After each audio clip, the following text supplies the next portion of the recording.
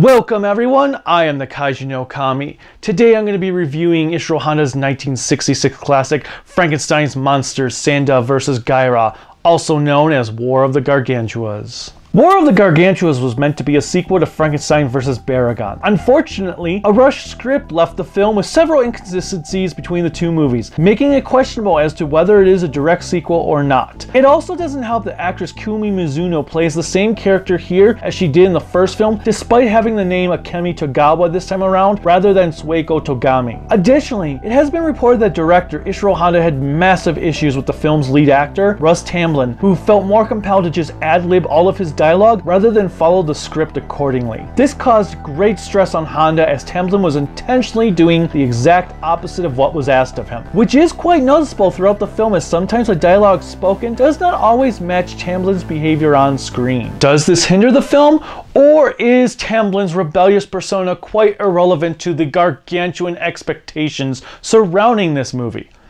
As always, let's watch to find out. Our movie opens with a giant octopus from the alternate ending to the last movie attacking a ship.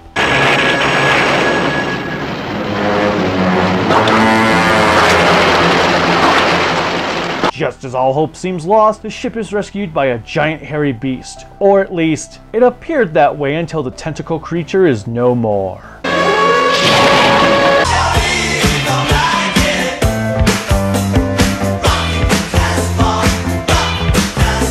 An official tries to interview the sole survivor, who can only spout one word. Frankenstein.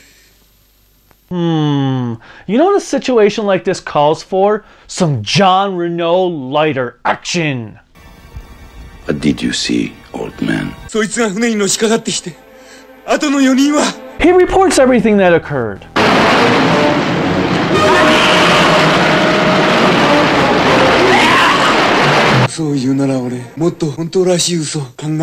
This leads the people to inquire as to whether or not the monster may be Frankenstein, which Dr. Stewart quickly dismisses.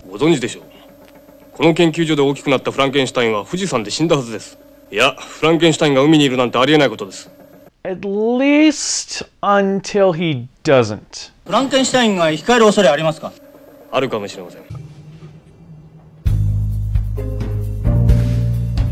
This is also where things get a tad confusing, as we have what is supposed to be a flashback scene to a child like Frankenstein being taken care of by Akemi. Those of you who have watched the last movie know that Frankenstein was not actually being taken care of by Sueko until after he was already a teenager. He looks nothing like the Frankenstein from the last movie, and it is quite clear he is meant to be the creature that will become known as Sanda later on. But the way they describe the situation makes it sound like this is supposed to be the same monster that battled Baragon. Ugh, this is so vexing. I know, they didn't have time to actually pay attention to the last movie because it was a rush script. I get that, but come on, would it have been that hard? Did you not have 90 minutes just to spend watching the last movie before doing this one? Two fishermen find themselves to be lunched by the green beast beneath the waves before he rises out of the sea as if he is challenging the others on the peninsula.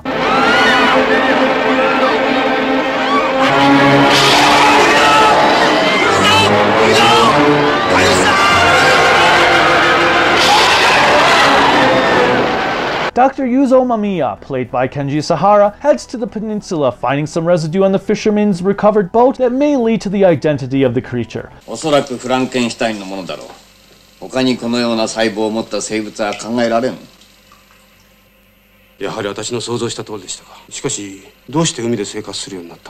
Down here all the fish is happy, as off through the waves they roll. The fish on the land ain't happy, it's hot cause they in the bowl. Meanwhile, Dr. Stewart and Akemi traverse the mountains where a set of giant footprints have been discovered, figuring they may belong to their Frankenstein and that the one consuming people is a different creature.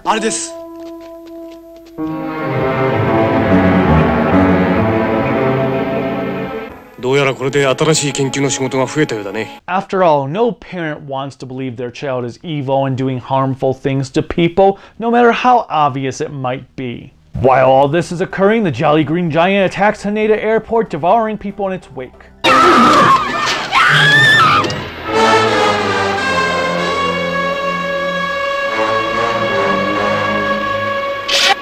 Ew, didn't anyone ever teach you that spitting was disgusting? It is then revealed that the algae beast hates sunlight as he runs back to the sea after the sun is uncovered.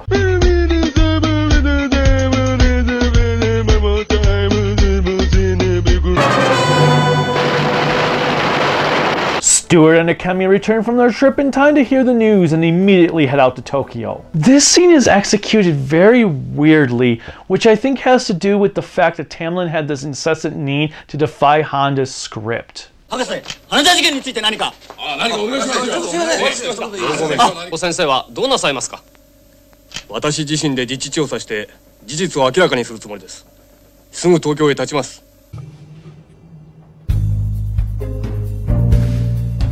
Anyway, that night we are treated to a concert scene because who doesn't like concert scenes? Into space and the words get stuck in my throat.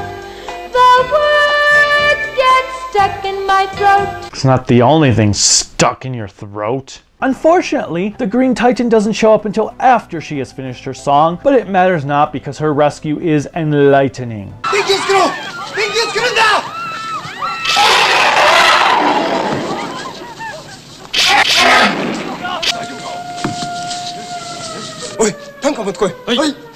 Damn it! Couldn't you guys have just waited like one more minute? Now other people are gonna have to suffer through the words that are stuck in her throat. Turning the lights on the city chases the monster into a forest where he is greeted by the military and their brand new heat beam firing maser cannons.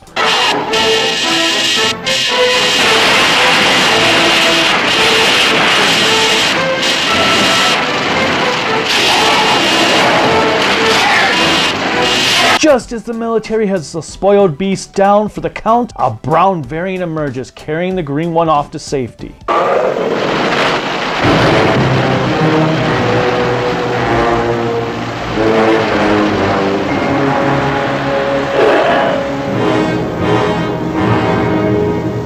God damn Mattel and their repaints. It is here that the beasts are named Gaira and Sanda.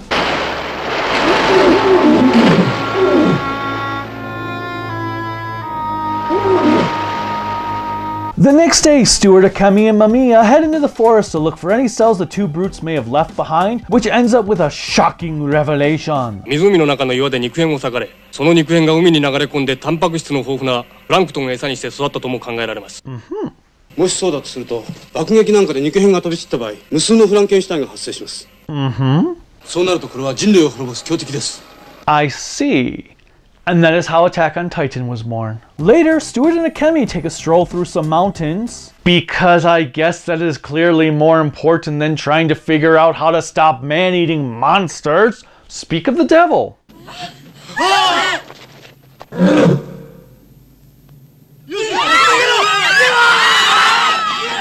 Naturally, Akemi somehow finds a cliff to fall off of.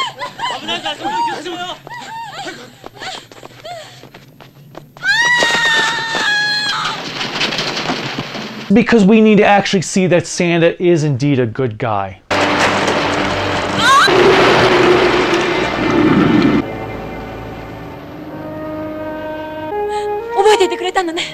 I also have to say I love how enthused Dr. Stewart is in rescuing Akemi. Akemi!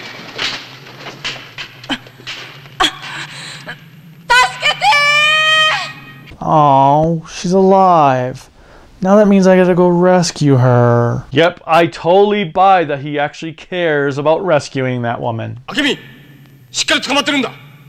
すぐ降りてきますからね。Oh, and also all of this leads into this great scene here. とにかく夜明けと同時に湖には放電。山林地帯はナパーム弾で焼き払います。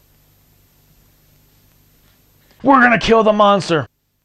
Hey, Dr. Stewart, you're not following the script. Hey, Dr. Stewart, your house is on fire. Hey, Dr. Stewart, your mother just died. Hey, Dr. Stewart, an atomic bomb's going off. Hey, Dr. Stewart, Godzilla's attacking. I am so glad Toho went above and beyond to get such a prominent actor to be in their film. Bravo! So after all is said and done, and we know Sanda is now the good guy, he attacks his greener clone, only for their battle to be interrupted by the military.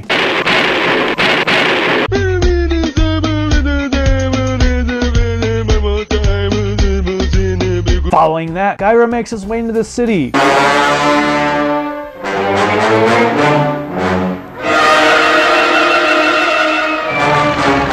Word on the street is that Sanda is on his way, so what does Akemi do? Try to win the 1966 Darwin Award?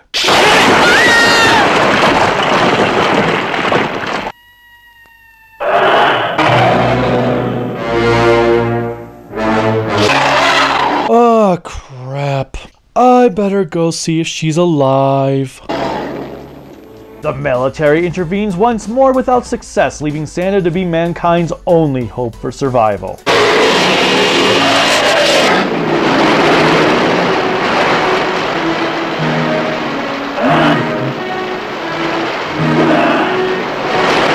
He chases Gaira across Tokyo Bay into the ocean, where planes dropping bombs cause an undersea eruption, boiling the two giants in the process.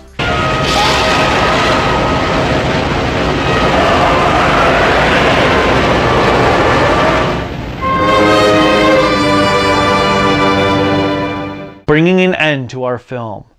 A very abrupt end. But at least it's better than just the Earth randomly opening up to swallow Frankenstein, or even just a random giant octopus appearing to drag Frankenstein into the ocean to die. I think. Is it? Despite its flaws, War of the Gargantuas is a solid piece of entertainment. Eiji Tsuburai's effects work is as stellar as always, with a lot of great detail in the miniatures, especially during the scenes when Gaira attacks Haneda Airport. That to me is probably the standout moment of the film, as you get to see what it has been eating people for the first time, and he looks so different compared to other monsters Toho was doing at the time. The human-esque suits are quite distinct, giving the duo their own sense of identity while also allowing them to perform actions not possible inside of a monster costume. It's just a shame that some of the effects team's work is marred by such dark scenery. Of course, having a lot of this movie take place at night also benefits it in standing out from other films, though I don't remember night battles in other films being this dark. Another bonus were the maser cannons. I love the concept behind them, and I'm glad they are something that stuck around Toho's Kaiju franchise afterwards. The characters are hit or miss. You can clearly see Tamblyn's disinterest in this film, as his body language does not always fit what is occurring on screen, which makes the narrative feel disjointed at times. The confusion between what is actually supposed to be the Frankenstein from the previous movie and Sanda doesn't help matters either. Akemi is nothing more than the damsel in distress, which is kind of a shame since Mizuno has done better in the past and will go on to do better in future films. As for Kenji Sahara's role, it seems like he is only there because Toho needed to have a male Japanese lead. There isn't anything he does at all that required the character to exist, as anyone could have retrieved the Gaira samples from the peninsula. It doesn't help that Mamiya is hardly present. Lastly, one cannot talk about this film without bringing up Akira Ifukube's outstanding music. Like with Frankenstein vs. Baragon, being that I never saw these movies in release order, I'm unsure as to what music was entirely brand new and what was reused, if anything. But that does not detract from the score one bit. Tracks like this are simply stunning as they fit the scene like a puzzle piece.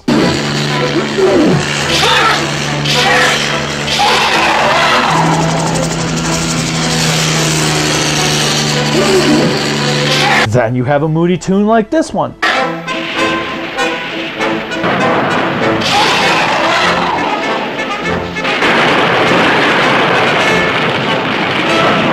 The only song that sucks in the entire film is the one the woman sings during the concert.